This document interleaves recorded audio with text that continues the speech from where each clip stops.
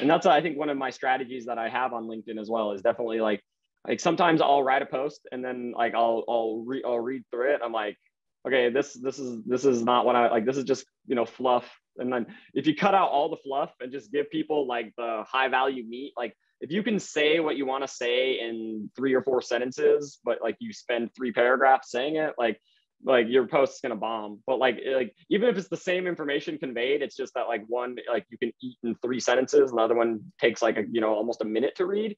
Like that makes a huge difference.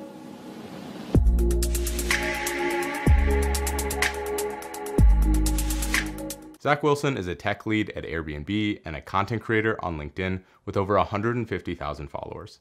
He's passionate about data engineering and mental health. He also has an awesome YouTube channel called Data with Zach, where he teaches people about data and data engineering.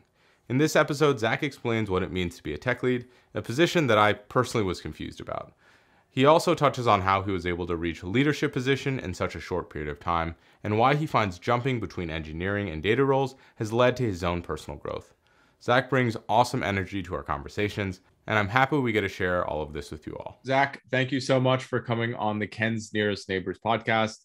I've obviously been acquainted with you on LinkedIn. You're posting some incredible content there. You've started to move a little bit more into YouTube as well, and I'm really excited to see that and to share a lot of those things. But you have an incredible story, moving into a tech lead position at Airbnb, and I'm just so happy that you could come in and tell it. And I'm sure we'll get pretty deep into the nitty gritty of data engineering and quite a few other pretty relevant topics these days. So how are you doing? And thank you again for Oh yeah, thank you so much for having me on this podcast. I love making content with people, dude. I'm doing really great, and I'm really excited to talk about data engineering. All that stuff it's my passion for sure. Excellent. Well, so I told you this, and I tell all of my other guests offline, but for those listening, the only requirement to come on the podcast, or that I have as a podcaster, is that the guest is excited about what we're talking about. And I think Zach definitely checks that box. So it's very, very exciting for me. And energy. We're going to have a blast. So Zach, let's dive straight into your story. So something that I'm always interested in is, how did you first know that you were interested in data? Was there like a pivotal moment? Was there something that happened, or has it been a slow progression over time and that you've gotten acquainted with this domain? Yeah. Okay. So I think one of my very first experiences with data was in high school, like my senior year. We had a capstone project, right? Of like something we had to do that was like involved. It was like, it's supposed to take the whole quarter, and you're supposed to like have this really involved process with it, right? And so, a lot of people did, awesome things like, go and work at a charity for a while and they, change the world or whatever. Me, my nerdy person, what I did was like, I wanted to do an analysis of, does my mood impact my Halo play? Like, so I was very good at Halo, like the Halo, shooter game. And I wanted to see like how my mood impacted my performance in the game, right? And I checked it based on a couple different scales, right? One was like calm to anxious. There was one that was sad to happy. There was one that was relaxed to anger. And those were like the 3 main. And then the last one was energized to tired to energized. So I had those 4 that I had to rate my mood subjectively before I played each game. And then I would record my stats at the end of the game to then, have my input and, kind of generate my training set for, this to see like, okay, what's the ideal mood that Zach should be in to be at peak performance in this game.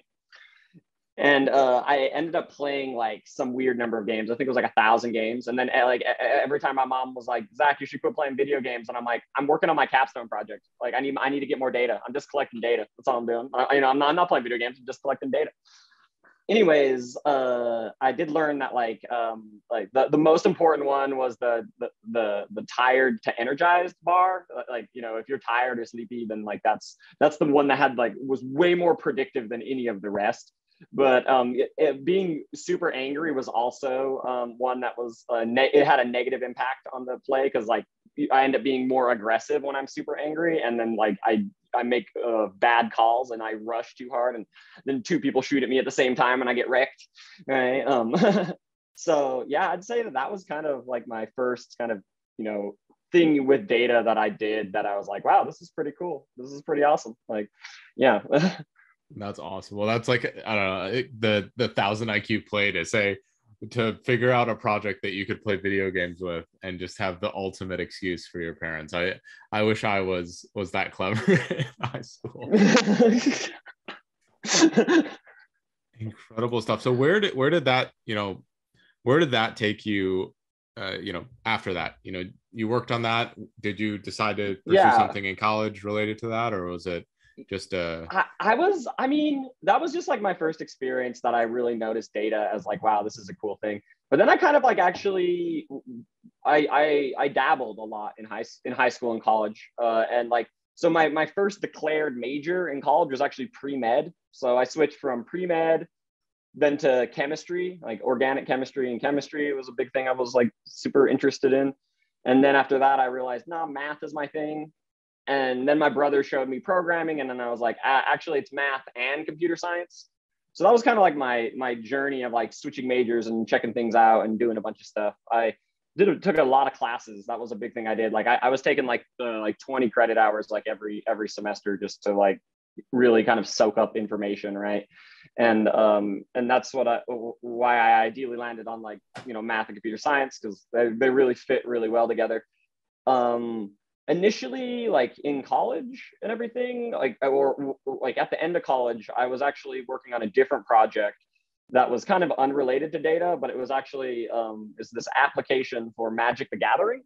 And what it did was you could build a magic deck, and then you could play it, and you could like pretend to play it and see how it you could draw the cards. You could see like how expensive the deck was, like both like in terms of like in-game mana and also in terms of like US dollars. And then you could buy the deck online, get the physical cards shipped to you. That was like my capstone project for my degree, was that application. And I kept working on it even after that. And so that was such an energizing experience for me that like, I actually believed that I was going to be a mobile developer. I had a dream of being an Android and iOS mobile developer when I initially graduated college.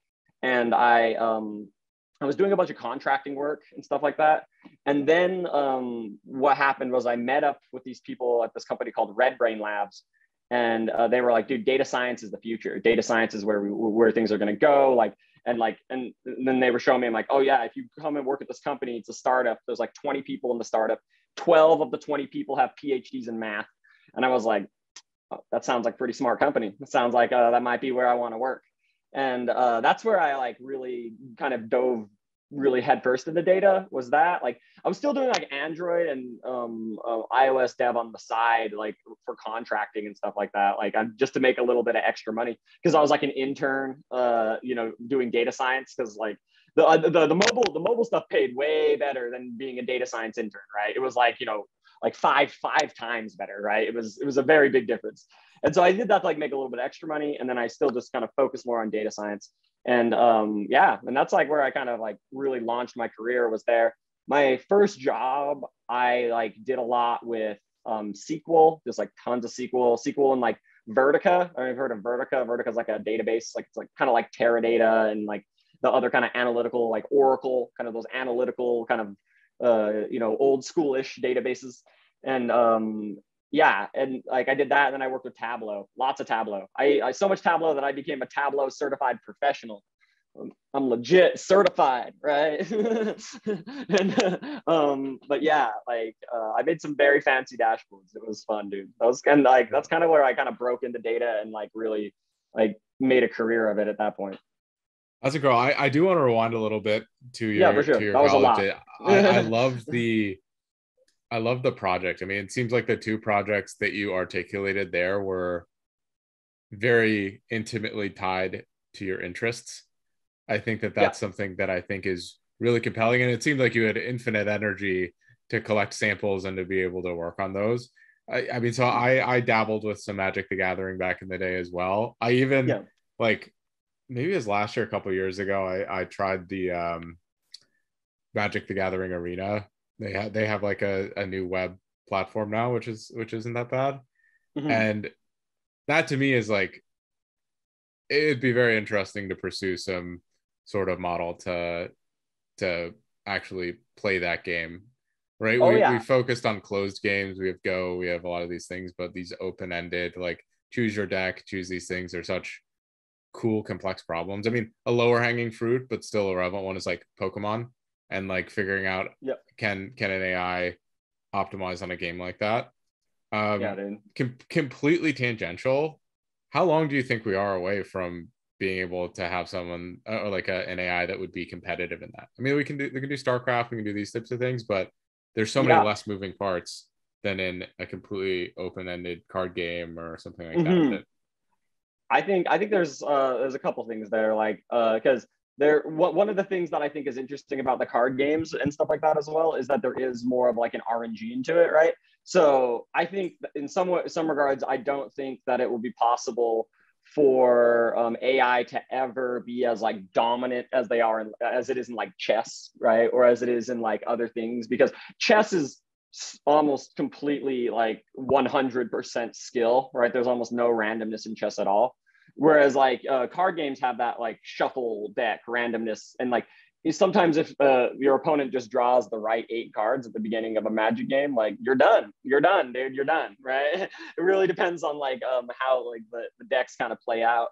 So, but like I think that like there is some decent AIs now, like in like some of the Magic games, when you can play against like on like the online Magic games, right? You can play against AIs that are decent, but I haven't like seen one that was like super dominant though. Like yeah, it's a tricky one. Like one of the things I did when I was building out that app, like so that app actually got pretty successful. Like it got it to about 200,000 downloads. So like I had like a lot of like decks, right? Because like then what they would do is they'd build a deck in the app, and then that data would then also be stored in like my MongoDB database, and then I would export all that data into like SQL, and like a kind of more of like a place where I can do more of like the relationship modeling.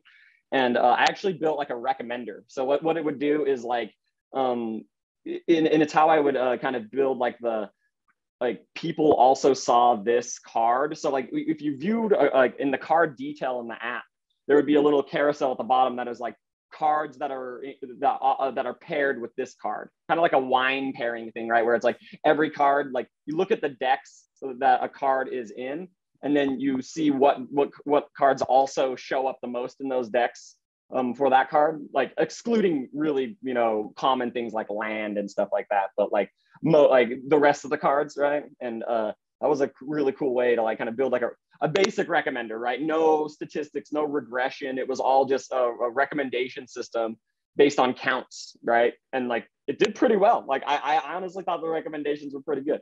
So yeah, that was fun. Like I kind of dabbled in like the AI ML stuff there as well. That was a fun little project as well, for sure. that's awesome. Well, wisdom of the crowds is always pretty compelling, and we Mm-hmm. also, I don't know, I like a super interesting space. That's one of those where like I feel like I'd want to go down that rabbit hole, but I would get completely lost and not want to do anything else for a while, and I'll Yeah. put that off for a later day. Um, I am interested in sort of how you made that first career transition into data. So you had the internship, and you Mm-hmm. talked a little bit about sort of what your first job was like, but what was that process like, kind of breaking in and Yeah. and eventually, did you keep doing the iOS development or the Android development, or did that stop Yeah. once you landed in So more? that's a great question. So like the internship was like 3 months, and then I got a full-time offer from the same company, and then I stayed there for about another 9 months. The reason why I left that company was they actually got acquired. So they were like a little startup called Red Brain Labs, and then they got acquired by Savvy Sherpa. And Savvy Sherpa is actually is a subsidiary of United Healthcare Group. And so like after like the startup culture kind of was disappeared, I was like, I don't want to work here anymore. This company it's not as inspiring as it was when I started. And so then I went and I got a job at Teradata, doing data engineering, right? Doing like big data and stuff like that. A big thing that was important for me back then was knowing I had to do a lot of studying and research on this stuff, was I had to know a lot about Linux. Linux is super important, like Linux, Unix. that's one of the reasons why I like coding on a Mac, right? Is because Mac and Linux are like the command line is like the same for the most part, right? And so like you get the benefit. If you're on a Mac, you just get Linux for free. But if you're on Windows, it's like, oh, it's a completely it's different set of commands at the terminal, right? I And will say yeah, now with WSL2, yeah, Linux has been very easy to use on the Windows machines I've found. it has. Yeah, Yeah, that's I awesome. I highly switched. recommend Yeah, it. I switched in 2014. I switched when I graduated college from Windows to Mac, and I have not looked back. It's been like 8 years, and I'm like, sure, Apple, here's another like whatever ridiculous sum of money for the next one is, right? Um, but like, so Linux is important. Another thing was like Java. One of the things that was really nice was that I was very good at Android development, right? And Android development is also in Java, right? So doing Android development and then like Java MapReduce and Hadoop and big data, all those big data technologies are all like, it's all based on Java, right? And so that made it easier for me to like get into that new space because I already knew the language pretty well. And I was able to, ace the coding interview. Coding interview was like really easy. Like it was like one of those like easy fizz buzz ones, and they just wanted to hear my thought process. It was like it was so easy, and the Linux questions was the hardest section for me. Like where I felt like I failed, and then I actually thought I didn't get the job, and I was like, oh, this sucks. Like I guess I'm still at Savvy Sherpa for a little bit, but then they called me and they're like, yeah, we want you to be hired here, and Teradata was great. Like I kept doing so like when I went from Red Brain Labs to Teradata. So at Red Brain Labs, I was making about like $50,000 a year in Utah, right?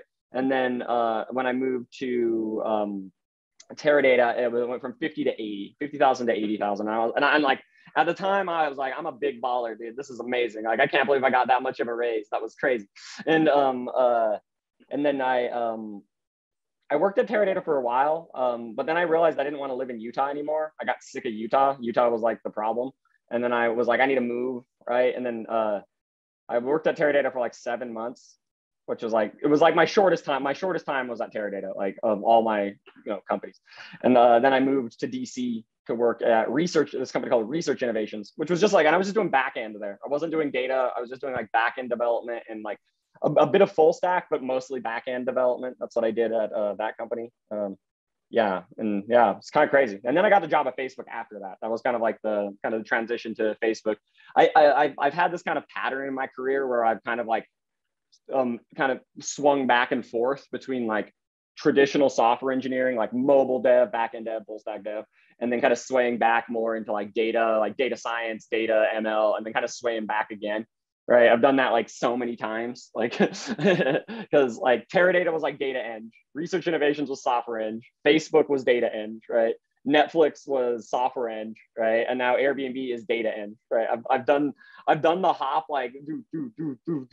It's been freaking insane, like, but also awesome. Like it's kept me fresh, kept me nimble, Yeah, I was gonna ask, why do you think that is? And I mean, like, you say it's a pattern, but is there some design in that pattern? Yeah. I mean, I constantly find myself trying to, with my work and with content and consulting and stuff, I try to find myself like working on different things across the platforms. Like if I have to do a lot of coding for my YouTube videos and I'm doing a project there, I don't really want to be coding in my like 9 to 5 job as much then, right? I'm Yeah. trying to outsource. I'm trying to do more client facing stuff and vice versa when I'm doing more talking head. Yeah. Is it something that like, hey, it can get a little overwhelming and like you got to work some different muscles and then you come back?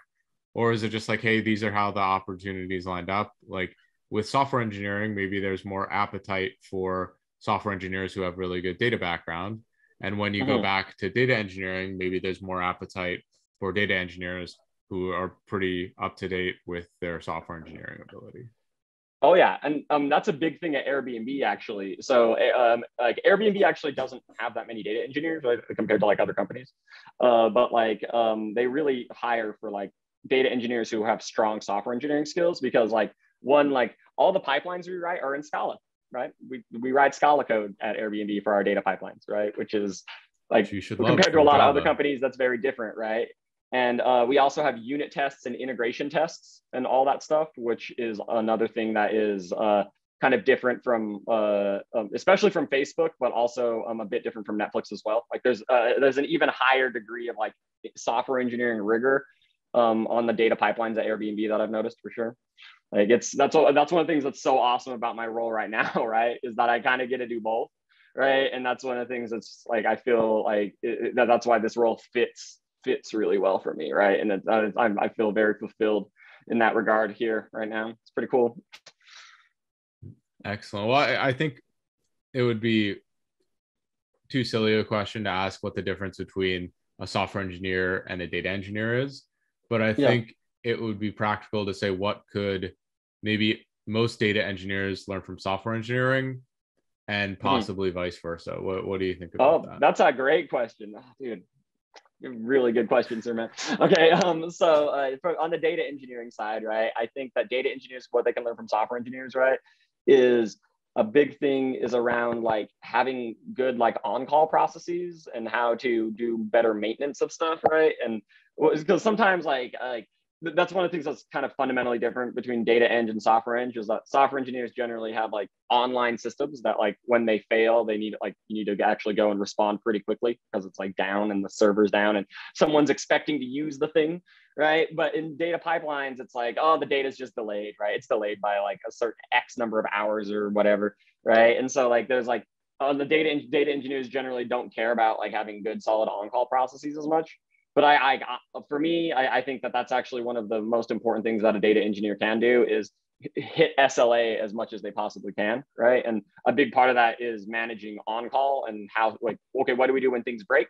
And then like other things like for data quality checks, right? It's like, okay, say it barely fails, say it's barely outside the threshold. Do you just let it, like, you just skip the check and let it run, or do you have to escalate it? Like, how do you troubleshoot data quality bugs, right? And kind of like that whole rigor and process around on call and kind of managing that stuff is something that, like, I don't think that data engineers like generally need to do as much, but like, if they do it, like that's how you really get to like a really high level of like engineering excellence, right?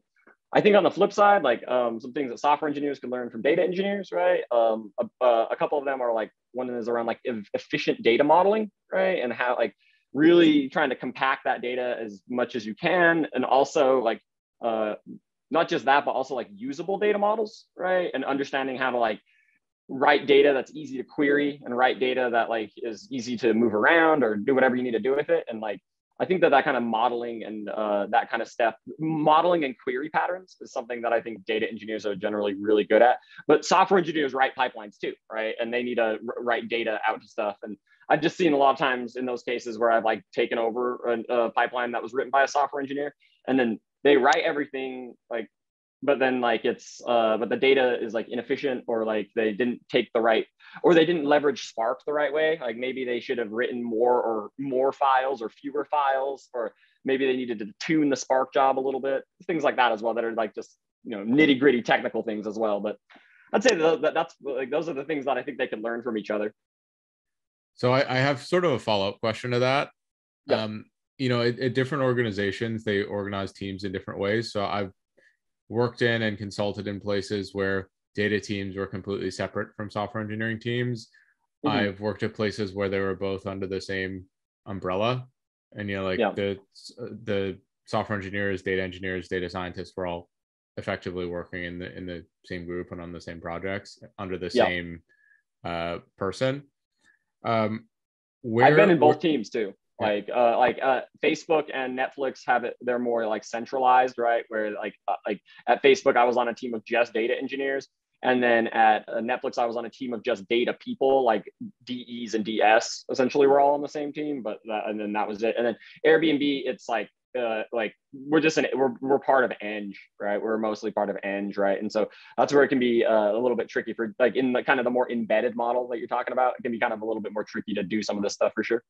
Yeah. What were some of the sort of like, you don't have to go too in depth, but what were some of like the benefits and drawbacks of both? I think obviously there are two different models and there's going to be complexity. Also relationships are very different if you're like throwing something over a fence to the engineering teams versus having to sit next to the person who is working on the project right after you do, or like in parallel with them. That to me is so fascinating because most people have not had that experience of working in teams that are structured differently like you and I have. Mm-hmm. Yeah, I mean, this is great. I actually talked about like in my Ukraine webinar, I actually spent like 5-10 minutes talking about this exact what we're talking about right here.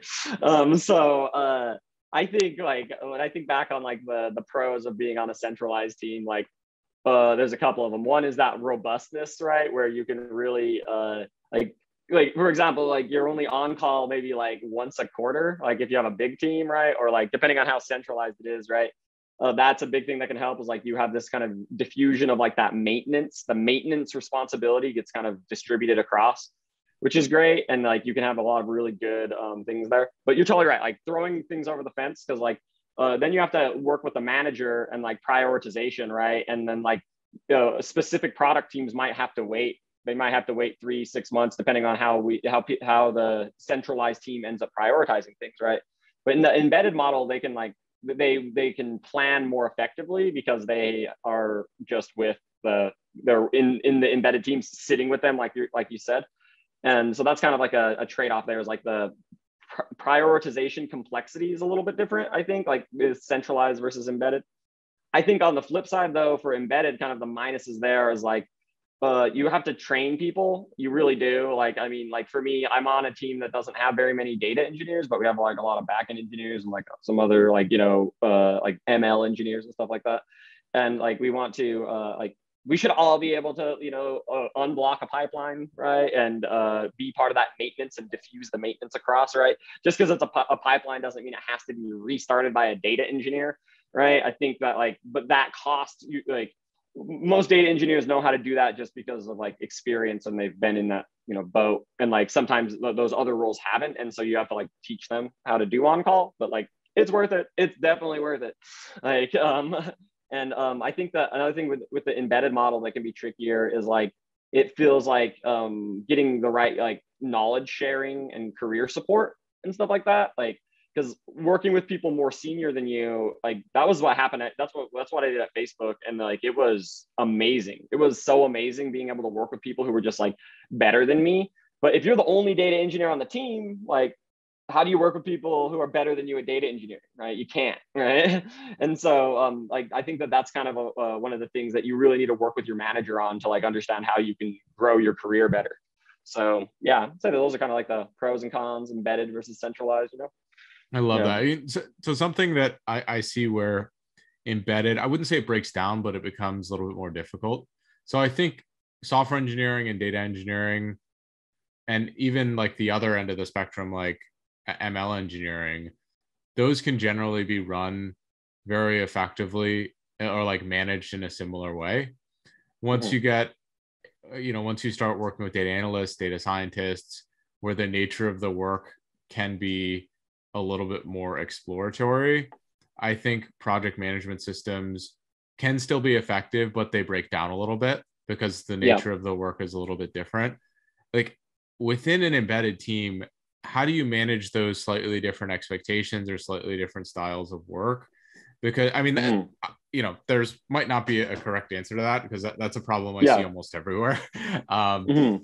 but do you have any thoughts on that, or if Yeah. like some parts should be wholly in project management or some parts should just be run different? I think that there's one thing that I think is important here is that like there's a lot of teams out there who think that like data scientists really need to be a part of like daily stand-ups. You know how like stand-ups and agile and software engineering, like those things all go like hand in hand. Like that's like a very common pattern, and that like is usually pretty effective in software engineering because it's like such more of like a builder pattern, right? And like you're creating and building infrastructure and stuff like that. So it's a little bit more predictable. But you're totally right in like the data science and like exploratory spaces, like the iteration cycles are just longer as well, right?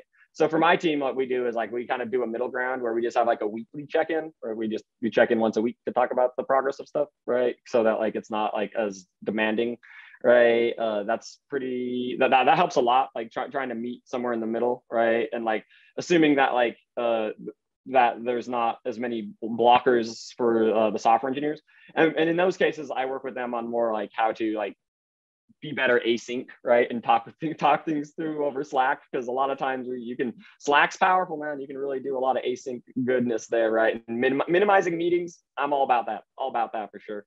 But like, I think that it's definitely tricky. I think if like your company doesn't have good career ladders defined as well, if everyone is like on the same team and they all have the same kind of expectations, that's going to be bad too, right? It's tricky for sure. I've never been a manager like that, where like I've had to manage like multiple different types of people. That like yeah, for sure. So that's I don't feel like I'm qualified to have an answer there. Like Totally fair. Well, that brings up sort of your current work and your role and what the expectations are. I mean, so you're in the tech lead position. Can you walk me through what it means to be a tech lead? Like, what are some of the responsibilities, and like, how does someone like aim for a role like that? Yeah, for sure. So for me, one of the big things I try to work with my manager on is like having like a 50-50 split between like productive, like creative work, and 50% working on like unblocking people and, prioritization and planning and design and all that stuff. And so like that's the big thing. Like I actually, I feel like I initially got into the tech lead role in my second year at Netflix when I was working there. They don't have like titles there really. Everyone's just a senior software engineer. But the responsibilities that I had then are similar to the ones I have now. So like it feels like similar in that regard. But I think a couple things about tech lead is, so I will work on like prioritization, right? So one of the big differences between tech lead and like senior engineer is that you're picking which projects should be done first, right? In the order and like how we actually spend the engineering resources, right? And taking the risks and moving things around and negotiating with people and trying to figure out like, okay, how do we get this request in and what do we give up if we take on this, because we only have so many hours to deliver on stuff. There's a lot of that, right? And that takes just a lot of effort. It's like more of the managerial side of it, right? I also feel that tech leads have like a responsibility to mentor people and grow people and define best practices, right? And have a way of like being like, okay, here is the best way for us to write a data pipeline, or here's the best way that we should do this or that, right? And like kind of have good best practices and get those adopted throughout the, your whole org or like whoever you're working with. That's another thing. I think that's kind of a difference. And then on the technical side, I think that the big thing is like, we take on the most, tech leads usually take on the most complex and risky technical projects, right? And so that they can be more likely to deliver, strong value there. That's yeah, that's kind of how it works. Like some weeks, I shoot for 50-50 manager and technical, but like it's never like that. Some weeks are like almost 100% manager, some weeks are 100% technical, right? And that's like, when it's like that, I'm always like, oh, that's too much. Well, on either side, it's too much, right? And I do like it when it's more like 50-50, but got to roll with the punches sometimes, right? Oh yeah. Well, the funny thing is I always try to look at things in terms of longer chunks of time. And so you're like, oh, if half the days I spend doing the managerial and half the days I spend doing the technical, technically it nets out to 50-50 yeah, if I exactly. stretch the time frame bigger and bigger. Yeah, like once you have enough samples of days, right? That's the expected value, right? Yeah. Exactly. So, something that I think a lot of people are maybe confused about just by the nature of the title is, is there one tech lead, or are there tech leads for different verticals, or are there tech leads for different, products, or, how does that role break down? I mean, obviously that's different for different companies, but what does that mean? And like, yeah, for sure. Like, so I can kind of like explain like kind of how my role works and everything. So I work as a tech lead for a team called Commercial Products, which is actually it's an org of like over 100 people, and so for me, why I'm a tech lead is I manage the data quality for the org. That's like, and it's like so one of the things that's important there is it's like a big scope, right, of like usually multiple teams, right, that are involved to like manage these kind of things, at least in big tech. Like tech lead, technical lead in like other cases can be like just working with one team to build maybe a complex project, right? Because there's essentially two types of tech leads, right? You have like a depth tech lead, because you can also have a tech lead that's like, I'm really good at machine learning or computer vision or some very like specialist kind of area, and they have a very strong depth, right? You can also have tech leads that have very strong breadth, that are very good at unblocking people and connecting a bunch of teams and integrating APIs and getting all that stuff working. So one of the things that's different about how you grow after being a senior engineer is that it's a lot more like choose your own adventure, right? It's a lot more very like what do you think you're good at? Like, do you want to be more like wide or depth, and like how do you want to bet on your skills, right? I think for me, I'm more of like a breadth, like a kind of a breadth tech lead, in terms of just like, because I have that software skill set and the data engineering skill set, and then I work in data quality, which is like kind of like touches a bunch of things, right? It's like, okay, logging is one piece of it, which is gonna be like front end and mobile stuff, right? And then we have like all the different data pipeline pieces, and it's like it touches a lot of things, as opposed to being like, I'm very good at like random forest and making a prediction on data, right? Where it's like that's like a little bit more contained in but has a lot of depth to it as well, you know? So yeah, it's like I think that's kind of like the two types of tech leads and how they kind of work, you know? So I mean, in like very probably overly simplistic terms, I mean, do you think a suitable description of a tech lead is like maybe a part engineer, part like program manager or product owner? You're kind Yeah. of you know I think you obviously have significantly more hands-on knowledge than like a product manager or like a project manager, but you still have that you're still doing a lot of the prioritization, you're still like guiding vision and managing people in a certain way. It's very very very cool, and it's a little bit difficult to conceptualize, I think, for a lot of people. Oh yeah, for sure.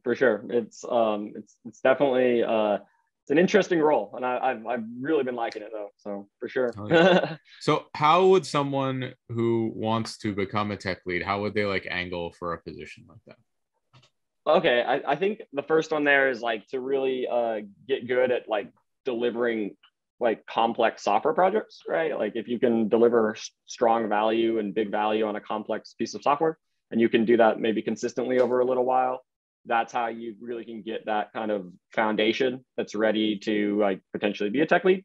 Then like once you have that, that's kind of like the senior software skill set. Like especially as you get kind of deeper into your senior career, you should be like also mentoring people and growing people and teaching people, and kind of sending the ladder down and like getting better at those soft skills and those mentoring skills and those upskilling of people skills.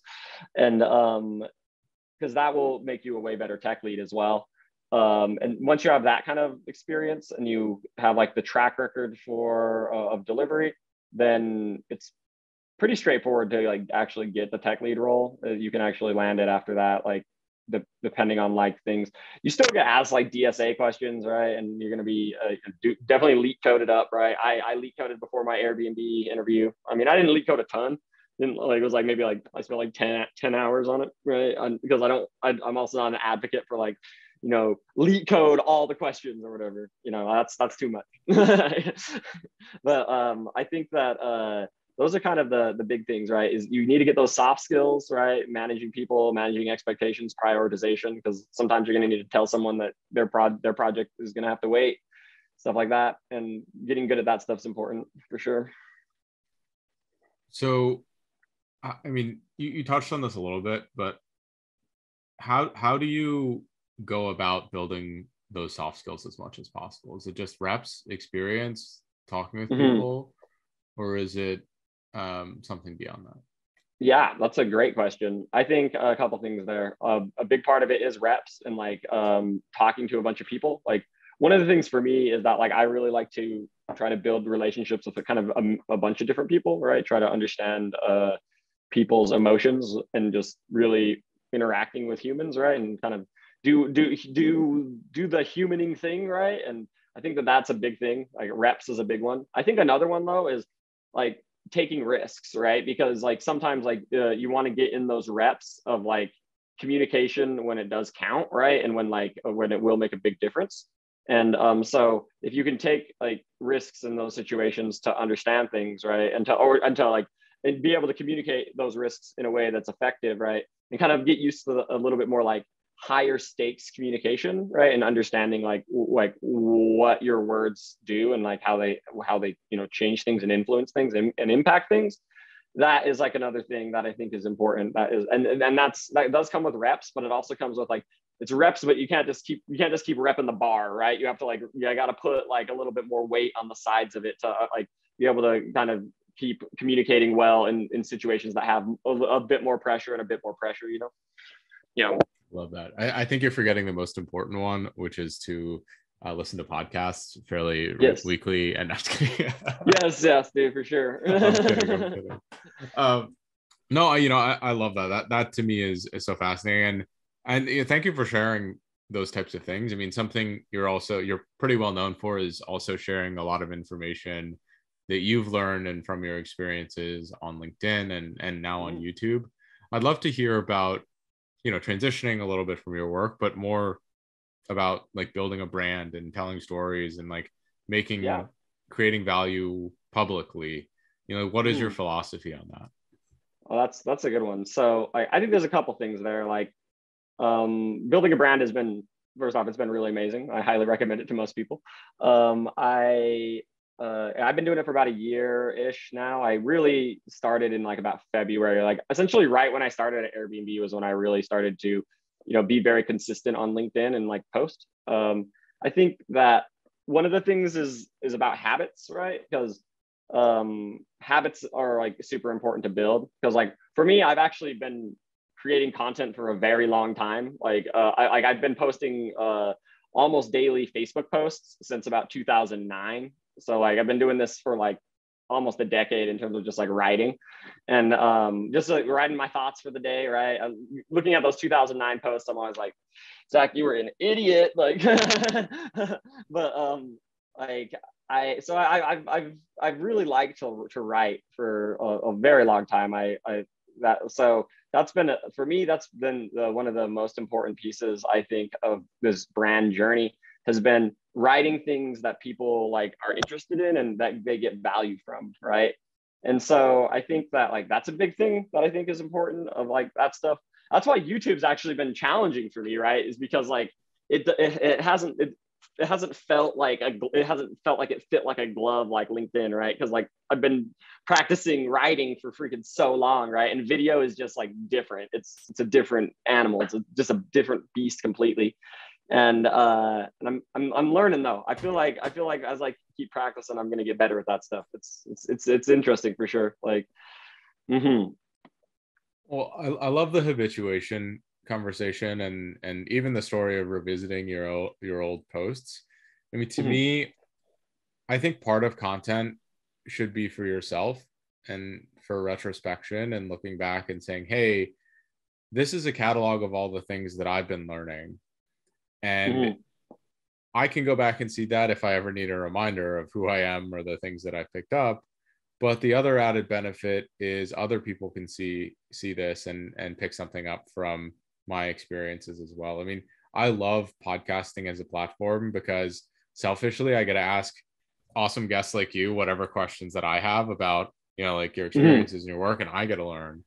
Yeah, but everyone else gets to tune in and listen and share the experience as well. And, there's just this really unique double like internal and external benefit that you get from producing in this way. And, a lot of people think I want to make sure that people realize that like it isn't all for creating value, right? Like that is really important. No one will watch your content if value isn't created, but it's totally fine if the motivation for making content is partly for you, because your motivation will be higher, like just like your projects, right?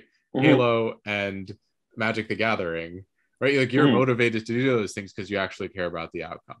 If I'm posting every day because I care about reminding myself of my story or sharing what I'm working on, and I get happiness or excitement or I feel accepted because of those things, that's a perfectly good reason to go out and produce and create these habits. And I think that gets overlooked a lot. A lot of people are like, oh, it's such a slog, it's such a grind to produce things. And I'm like, no, if you are producing the content because you like it, right? Like I have fun when I make my videos. Yeah, for sure. Like it's a lot easier to do it that way. Oh yeah, but you got to be playful with stuff, dude, and kind of channel that inner child and like just do write things like for the sake of writing them, and like and realizing that like you can, like a lot of times if you that also is kind of a secret sauce as well, right? Because like if you are playful and you are having fun with it, sometimes you write better content because it's more sincere, right? It's more like, oh yeah, I'm speaking from a place of like who I truly am, not, oh hi, I'm professional Zach, I wear a suit and tie, and like, oh yeah, I just got into Google, right? You know, like some like automaton robot guy, right? That like there's a lot of posts on LinkedIn like that just bomb, and they don't go anywhere because they're so just like so yawn, right? And so like like get out of here, dude. Like I get that you want to be like a like you want to present yourself as like professional, but like you have no flavor, like you have no there's nothing going on here, dude. This is all bland, right? And I think that like that kind of like building of your own flavor, like I, at least for me, that kind of playfulness of like building your own flavor is like it's great because like you can refine it, and it's a craft and an art, and you can get better at it. You can learn and grow, and like I definitely know I've gotten like just committing to, right, because last year I posted 700 times on LinkedIn, right, and so like that's a lot of posts, right? That was like, you know, it was almost two a day, right? And so like that was like I learned a lot from that, just those habits and that consistency, you know. And that's and I feel so good about it though, because now that I can write, I know I can like just get into people's heads and change the world, dude. Right? Like, it's awesome. Well, actually, I mean, I think a lot of people overlook the importance of writing, Mm, especially post pandemic. I would argue the main way we communicate with people now, for the majority of people in technical careers, is through writing, not as much through mm, talking, right? You do stand yep. up in the morning, and then the rest of the day you're communicating via Slack for the most Yep. part, or one of the other platforms, or email or whatever it is. And to be able Yep. to convey information very clearly and get people to read it and understand what you're saying, Mm, unbelievably valuable skill. And you know, if I'm hiring someone, I look at blog content that they write. Can this person yep. write if that's how I'm going to be communicating with them most of the time? Like Mm-hmm. it's it's pretty cool to be able to also showcase that in any of the content you create, and to get better at that as a medium in and of itself. Yep. Also. Yeah, it's and that's I think one of my strategies that I have on LinkedIn as well is definitely like sometimes I'll write a post and then like I'll read through it. I'm like, okay, this is not what I like. This is just, you know, fluff. And then if you cut out all the fluff and just give people like the high value meat, like if you can say what you want to say in 3 or 4 sentences, but like you spend 3 paragraphs saying it, like your post is gonna bomb. But like even if it's the same information conveyed, it's just that like one like you can eat in 3 sentences, another one takes like a, you know, almost a minute to read. Like that makes a huge difference, right? And like really conveying things like succinctly and like just getting into people's heads, like that's and you got to respect people's time too. That's one of the things I think a lot of creators forget, is that like they feel that like the algorithm means that they're entitled to engagement and to reach, right? Because a lot, you know, you see these creators on LinkedIn that are like, oh no, the algorithm changed and now my content doesn't do as well. And it's like there could be like quality reasons for that, but also like you have freaking your audience gets to decide that, right? Because highly engaging content that people like and love is always going to do well. That's just how it works. That's how content works, right? And like if your content strategy is so shaky that like an algorithm change just like derails you, then you need to rethink your strategy, because there's probably something you're missing or something that you could do as well to, you know, make your content better. So like it's an interesting journey for sure though. Like Well, the time sensitivity is really interesting for two reasons related to YouTube. Is that YouTube doesn't value the user's time, right? So YouTube, my goal is to get the person to watch as long as possible, right? It's mhm, not to get convey the information in as concise and digestible a way as possible. mhm, And that's the exact opposite of what someone learns in business school or in any of these places. It's like, hey, get to the point, don't waste anyone's time, like start with the important details. And I mhm, personally find that very challenging when creating content, because I just want mhm, to be like, hey, like these are the things you should know, this is why, but like you really don't have to keep going on. But it's mhm, difficult to continue to like perpetuate your content with the algorithms if you're not playing the game of telling like long convoluted stories.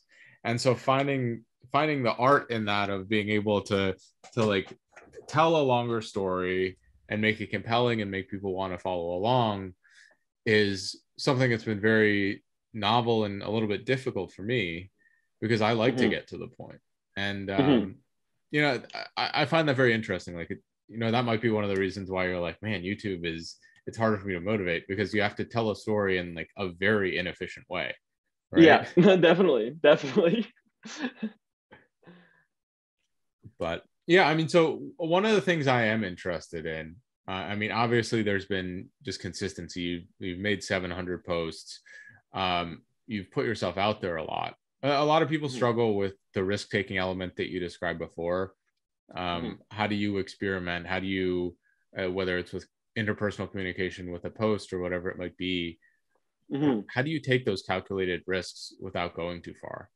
Without Um, going, that's a uh, good one. That's a very good one. Like, I think there's a couple things there. Like, I think one piece of it that when I'm writing content, I think like, okay, who am I really gonna help here? And like, is this gonna help them enough that like it's worth the risk, right? And it's worth the um and some of it, like I've realized that like there's a lot of things that people think are risky but actually aren't risky. I mean, I've definitely made mistakes. I've made big mistakes in my content. I've taken risks that were too far. I've gone like, there's definitely, I've deleted a lot of posts. I probably deleted like 100 posts because I'm like, no, this is like, for a couple reasons. Like either like it's a low quality post, or like I write it and then I'm like, actually, like I don't think I actually believe that. That's just like, I'm just writing right now for like engagement, or I'm just writing for whatever reason, right?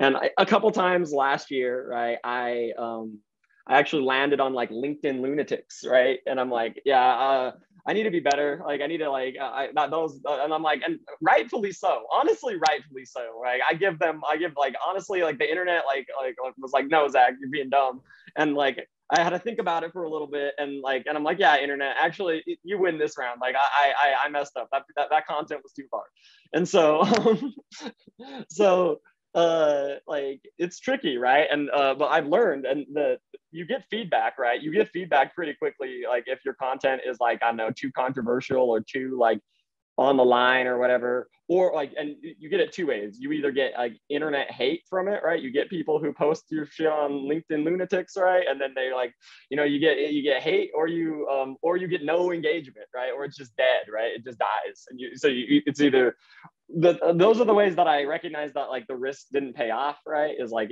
you're going to get stuff in one of those two buckets.